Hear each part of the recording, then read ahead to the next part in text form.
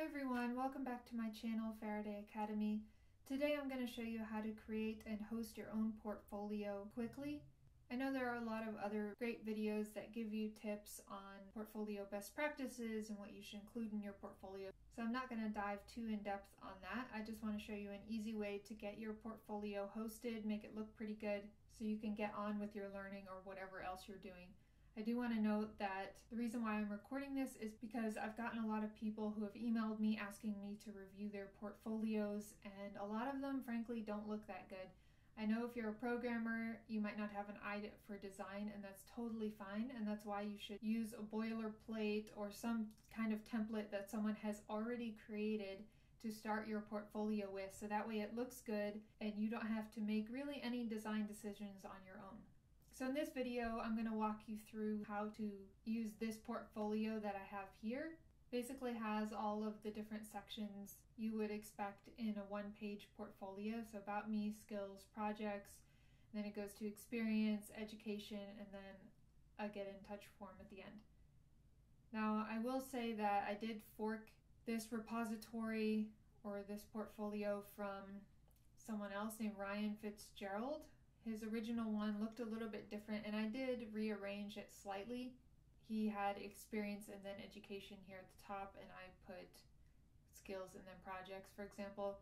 I made these decisions based off of what is better. If you are a relatively new developer or career changing, then you won't have as much experience, so it's always better to put your projects near the top because this really is your experience in coding for right now. So I do assume that you know some basic HTML and you have hopefully seen or heard of GitHub and a terminal before. I am going to walk through this step by step as much as I can, and if you have any questions, feel free to leave them in the comments below. So before you do anything, you're going to want to fork this from me. So click on the fork button here. I've already done this, so you can see it's under my name, but it's forked from this original one. So once you fork this, then you're going to see your name here /dev portfolio, and then you want to come here to clone or download and copy this link here. I don't know why it doesn't highlight when I do this, but it does copy it. If you don't have a GitHub yet, then you should absolutely stop this video and go set that up first. So I copied the link, and now I'm going to go to my terminal and I'm going to paste it here. So git clone the link. Now it's cloning into a folder named dev portfolio. So let me go into that folder. Okay, one thing you're going to notice here is that you're on the master branch, which if you do git branch, that's the only one you have. Now to host this live for GitHub, I'm not going to overcomplicate this for you, so if you create a new branch called GH Pages, then you will be able to host it live for free directly from this when you push it back up to the GitHub website. So I recommend you do all of your changes on this GitHub or GH Pages branch, and I'm going to show you how the hosting works in a second. So now I'm going to look at this project in VS Code. I have a little shortcut here, so I'm just going to do code. And then it pulls up the project. So right away you can see this is a pretty basic project. Most of what you'll be changing is in the index.html file. There's not a lot of complexity here. You're using plain JavaScript and CSS that you're importing into this index.html file. I do want to point out how this project is built because you'll notice that it uses Sass, which is a styling language that compiles down to CSS. And if you look at it, it pretty much looks like CSS with some extra features like variables and these mix-ins, which are kind of like functions in a regular programming language. Of course, the browser can't read SCSS or Sass, so there's a build system that's already set up for you to translate it so the browser can read it. So Gulp is a JavaScript task runner. It's pretty powerful. You can see there's two main tasks that it runs here. So first of all, it takes the JavaScript. So this is the regular JavaScript file you might be writing in. You notice the scroll behavior here and some other animations and stuff are handled by JavaScript. but this is the human readable form. It compiles this down into a minimized format so that it's faster to load in the browser. And that all happens in Gulp. It takes this original scripts file and compiles it into the .min.js file. And then it does something similar for Sass.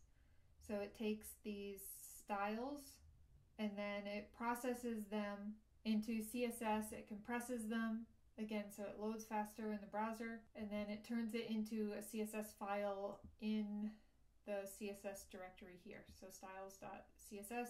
So you'll never actually update this file directly, nor would you want to if you look at this. This is just for the computer to read, and it's minimized as much as possible. So that's what Gulp is doing. You won't actually be running either of these commands. When you start working on your resume, you're going to run this watch command, which basically watches for changes in the JavaScript file here or in this styles.scss file.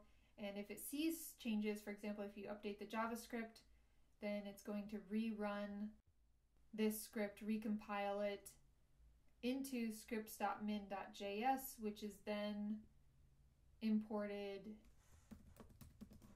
into the HTML file.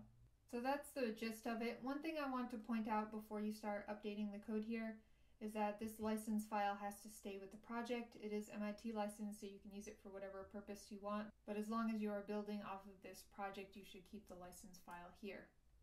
Now, when you go to update it in the index.html file, you'll notice that the sections are pretty well separated. So you can see the original top section with your title and the PDF download button. It's pretty easy to see where it ends, where it starts. And I really like the comment showing the end div, because when you get so many nested divs here, it's hard to tell which one's which sometimes. So I think he did a really good job making this readable. So a couple things that you'll notice on this portfolio are the download resume button, and then at the bottom, this contact form. So I'm going to show you how to update both of those. For download resume, when I click on it, it opens up a dialog box so I can save the resume to my local file system. And if you look in the code, you can see that this is an anchor tag, so it's a link that references this PDF file. So you can see this is a local file, which is actually right here in my root directory. So it's linking to that file, and then I'm giving it this download instruction, which is actually going to be the name of the downloaded file for whoever downloads it. So all you really have to do is delete this file, put your own PDF here, call it whatever you want, update this name, and then you can give it the same or a different name if you want for the person downloading the file. I recommend having your name in the resume name. So for example, Gwen Faraday-resume, so that when the recruiter or whoever downloaded your resume is searching for it later, they can easily find it. Now for the contact section at the end, this is actually a cool web app called FormSpree. I'm going to show you how this works real quick. So FormSpree will let you put a form like this in your website, just a regular HTML form, and give you a URL to post the form information to. Then FormSpree processes that and will send you an email at whatever address you want. So not only is this way easier to set up, if you know anything about forms, you know that you need to set up a backend or some PHP files or something so that you can handle these form submissions. Well, FormSpree does that for you for free, and it also handles making sure that bots aren't submitting to your form. You're not going to get lots of spam and stuff. You might still get spam, but it will probably be from humans and not bots. So all you have to do is go to plans, and you can sign up. I've already signed up here, but you basically sign up and you have to confirm your email address, and then once you confirm your email address, you can create forms, and it will give you this endpoint here. Now I'm going to change this before I upload the video so that nobody can spam my URL basically, and it's easy enough and free to create your own. So you take this URL and you just paste it here, and then all of these inputs and text areas here will submit via an HTTP request to this address, and then FormSpree will handle the submission on their backend and then send you an email with all of these fields in it. And that's basically all you have to do to set up a form in your website. Everything else you'll have to do is mostly updating links and text on the resume, taking pictures of your project, and it's pretty simple from there. So once you are done updating it, or as you're going along, you can push your code up to the GH Pages branch. So here, let me see if I made any changes. I don't think I did. So I'm just going to make a change real quick so that I can push it. I'm just going to add an S here for no reason. And then if I go back to my terminal, I'll see that I modified the index.html. So here I'm going to add that file, and then I will commit it with a message. Now this isn't a Git tutorial, so I don't want to talk too much about all of these different things, but if you just follow these steps, you can upload it. So anyways, I'll just put updated index.html here.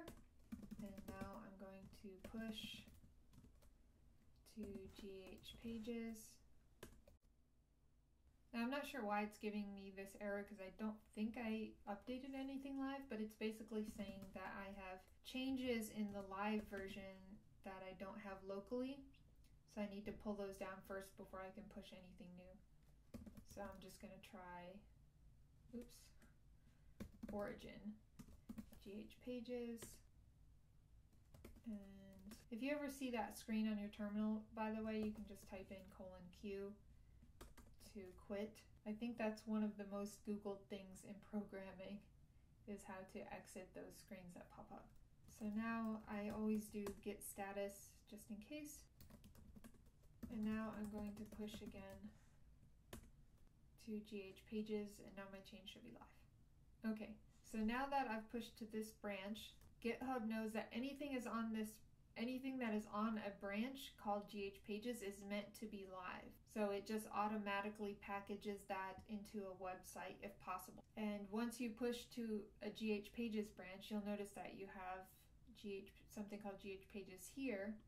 You will be able to see in settings that there is a link here. So in my case, it's gwenf.github.io/devportfolio, which is my project name. And if I go to that link, then it's my live site with my misspelling that I just uploaded. So that's a pretty easy way to host a live site. I do want to note that there is a special case for GitHub Pages, and that is where you call your repo by your username.github.io, and you can see that's the actual name of my repository. Repository name, my username.github.io. Now the reason for this is that if it's called this exact name, GitHub will by default think that you want to put your portfolio there.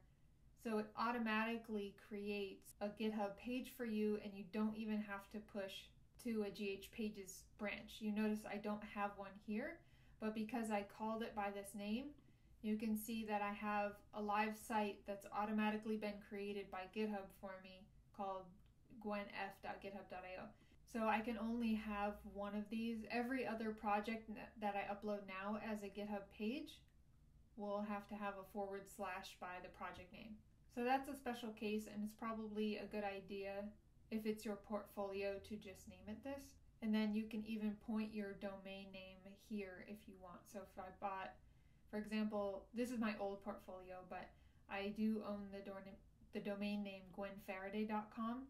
So I used to have it pointed here. When people went to gwenfaraday.com, it would just load this GitHub Pages hosted portfolio. So it was easy free hosting for me. And this worked well probably for about 3.5 or 4 years for me. So I'll include the portfolio, the GitHub, all the important links in the description below. If you have any questions about this project or suggestions for videos that you think I should do, or maybe some feedback for me, please leave it in the comments below. And don't forget to subscribe to this channel for more programming tutorials and other content. Have a great week, and I'll catch up with you soon.